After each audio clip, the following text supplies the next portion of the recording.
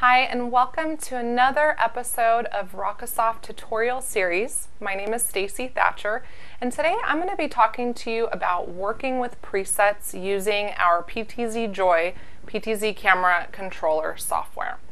So PTZJoy has a lot of preset management tools that'll help you organize your presets and simplify your workflow during a live production or broadcast. Today what I'm going to talk to you about is how easy it is to manage your presets and the different ways and the options that you have for setting and recalling them with our program. So just a little bit about my setup. I have my little racetrack set up back here for demonstration purposes. You can see my two camera views right here. And then also I have the Rocosoft PTZJoy controller as it's set up on my laptop here. So the first thing I want to show you in terms of managing your presets is our preset tiles section right here. And I already have my presets configured, and once you have them configured, it is just super easy to recall them. All you have to do is click on these visual tiles here, and the camera will move to that preset with the click of a button. As you have probably noticed, you see these little images here, and these are really cool as a visual aid for you visual folks out there. We call them visualettes, and you can essentially create an image for yourself to kind of help remember what preset is what.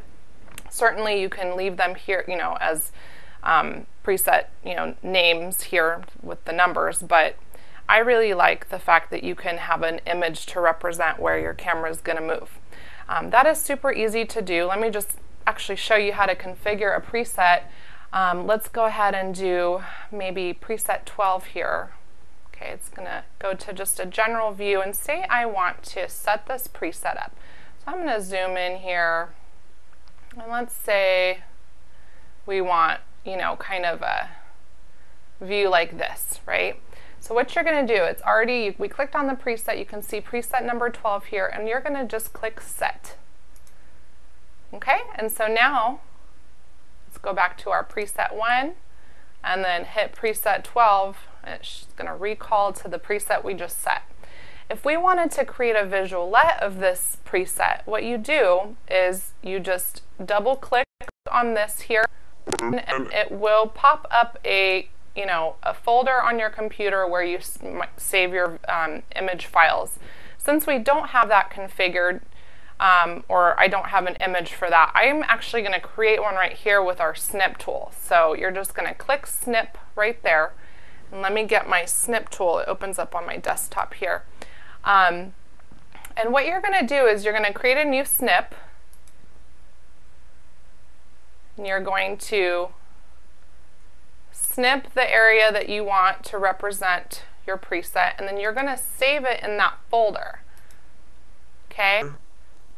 Let's call this view 1. And all you have to do now, your view 1, and now you're going to have this new visualette that you created to help you manage your presets a little better.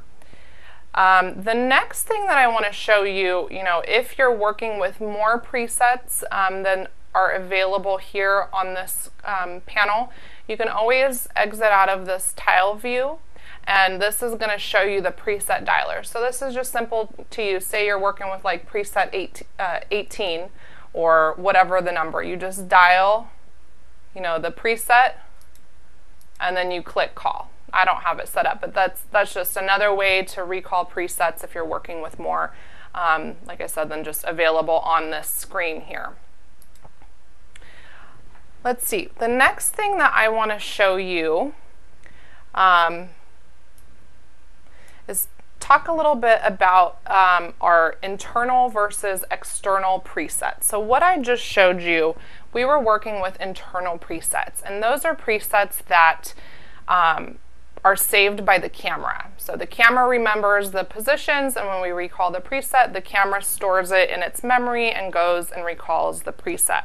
So the cool thing about our program is that we actually have external presets. So those are presets that are saved by PTZJoy. When you set the preset, it's saved in the program, and when you recall the preset, the program actually remembers what the camera's location is. So that's how it recalls it. So, you know, not only does it add the amount of presets that you can work with, it also has some other very cool advantages, and one of those is being able to change the speed at which the cameras transition between presets. So let me show you where you can actually change that. You just go to Tools, and this little slider right here, you can increase the speed or decrease the speed of the camera transitions between presets when working with external presets. This is great. Let me close this out. This is great if you want a gradual transition between your presets. So let me just kind of show you what I'm talking about in this example here. So these are my internal presets, but if I wanted to look at my external presets, I click this button here, and now it says EXT for external presets. And what I did was I set up the same presets that I had set up for my camera internal presets on the external presets. So just so you see the difference in the movement, let's go back to my preset 1. Okay, and if I click on preset 2, see how it kind of cuts right to it? Well, if you were to do the same transition with, say, the external presets with a lower speed, what you're going to get is a smoother transition to the next preset. So say you're working with a TriCaster system or another live production system. If you're working on switching your presets when your camera is in preview mode, for example, and you know the output isn't being seen by your audience, and you're switching between presets in preview mode, then using an internal preset and having it cut to the next preset isn't necessarily a big deal. But if you are switching your presets in live mode and your audience is seeing these transitions, you might want kind of a smoother, more gradual effect. So that is what that's good for. Let me see. The next thing that I want to talk about just really quick is, so once you have your presets configured, you can also switch between presets using, if you're using a joystick to control your cameras, and even on your keyboard with our keyboard hotkeys. So just really quick, I'm going to make sure my USB joystick mode is activated up here, and now I can call upon my presets. Oh, here we go. See, this is in the external preset mode, so it's going to move gradually. Let's go ahead and switch it to internal so I can just show you here. Okay, see, I'm switching between presets this way. It's another way you can quickly manage your presets, and then I'll show you with my camera 2 here, the you know, switching your presets on your keyboards also very handy, because we have these keyboard hotkeys that you can use to control cameras and work with presets. So let's go back to the preset 1 here. Okay.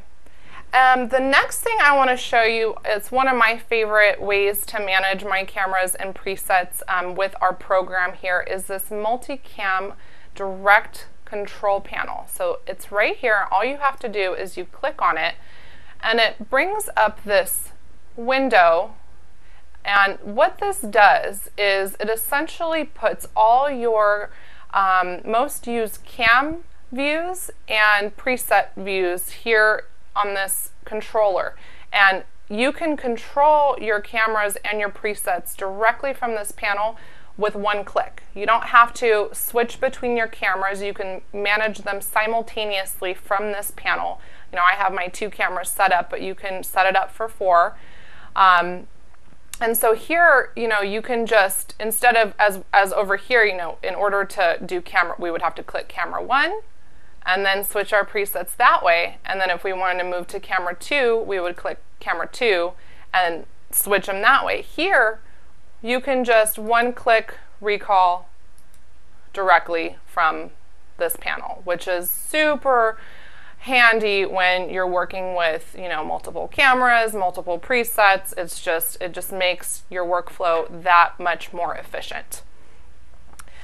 Just a note, you can also manage your cameras from here. So if you need to make some small adjustments, there's these arrow buttons where you can pan the camera, tilt, pan, tilt, and zoom. You can also switch cameras and ports here to kind of select which camera you want here. So that is just a really cool camera management, preset management tool available. And the last thing I'm going to show you, this is for you visual processor people out there, it's our PTZLIVE preset control panel. It's our visual control panel. So what you do to access that, let's close this guy out. And you just go to PTZLIVE right here. Camera's back up here. This gives you a bird's eye view of your camera's preset position. So what I've done here is I have taken a picture, like we did earlier with the snip tool, of my main camera bird's eye view of what it's looking at, right? And from there, it's honestly super simple. These little buttons represent your presets. So you just literally drag and drop your presets. So I have my 1 through 4 set up. I'm going to set up my number 5 here, and then I have my number 6 here. I got my number 7 here, and my number 8, let's say here. Once you drag and drop these, all you have to do is click on these little buttons and your camera is going to move to its location. So, it's super easy to recall, and it gives you kind of a perspective view. If you're working in a complex environment, this is a really cool visual tool to be able to recall your presets quickly. Just a couple of things about PTZLIVE. I'm going to do a whole nother tutorial on this feature because there's a lot of things you can do with it. But I have my static image here that I use. You can also have this be a live video background. You can also configure this for multiple cameras. So, this is my camera 1, but I can also configure it for camera 2. I just switch here, and I've already set a few of these up. Let me just, again, simple drag and drop configuration. And I forgot where I think this one was my 9. So let's recall those now. See how simple it is? Once you have everything configured, you just drag and drop and then click to recall. You can also, make adjustments from here. You can pan, tilt, zoom the camera. There's a lot of different things, and again, I'll do a whole separate tutorial on this. But those are the ways that you can work with presets using this program, PTZJoy. Like I said, there's a lot of ways to manage your presets, but I think that when you're working with either live production or just anything with where you're broadcasting video content, it's so important to have your presets set up and everything runs smoothly, and that is what our program helps you do. So I hope you enjoyed this video. Thank you so much for joining me today, and stay tuned for more video tutorial series coming up. Thank you.